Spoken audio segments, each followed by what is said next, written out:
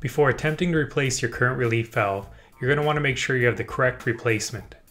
Ensure that the size, temperature, pressure, and BTU rating match the current water heater's relief valve. This information is located at the end of the relief valve. Turn your gas control to the pilot setting so it won't be firing during this process. Close the cold water supply to the tank. If this valve isn't functional, you can close the main water valve to the residence. Connect a hose to the drain and drain off roughly 5 to 10 gallons of water. This will bring the water level in the tank below the level of the relief valve. To check if the water level is below the level of the relief valve, you can pull the lever on the end of the relief valve. If no water comes out, you're safe to remove it. Remove the drip tube on the end of the relief valve. Apply Teflon tape to the threads in a clockwise direction when the threads are facing you.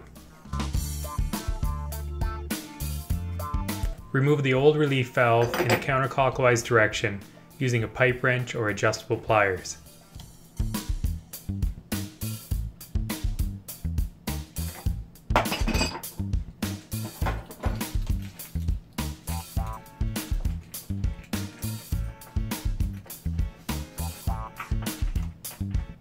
Install the new relief valve hand tight first and then the remainder with a wrench. Ensure that the relief port is aiming straight down.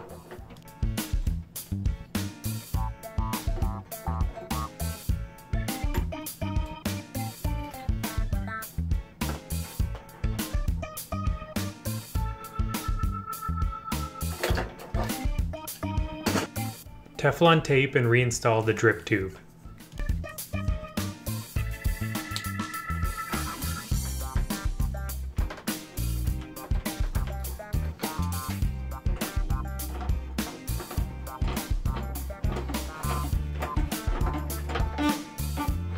Open the cold water supply only partially to slowly fill the system and avoid water hammering.